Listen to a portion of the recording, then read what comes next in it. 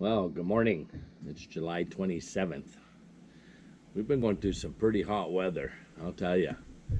And we've had a lot of family activities, and hence why we haven't completed the actual video yet.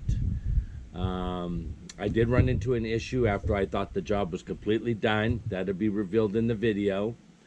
And I'm still waiting for the guy that did the original repair to answer and owe up to his mistakes and the additional cost I had to make it right.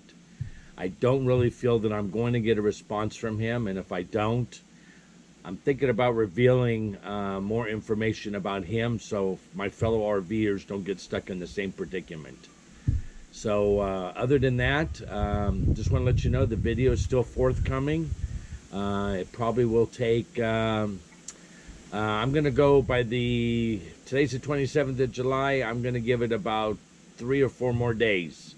That's just to get it edited. Then I got to go find a place to upload it. Anything more than a minute or two at my location takes forever, and I usually lose the connection before it's completely uploaded.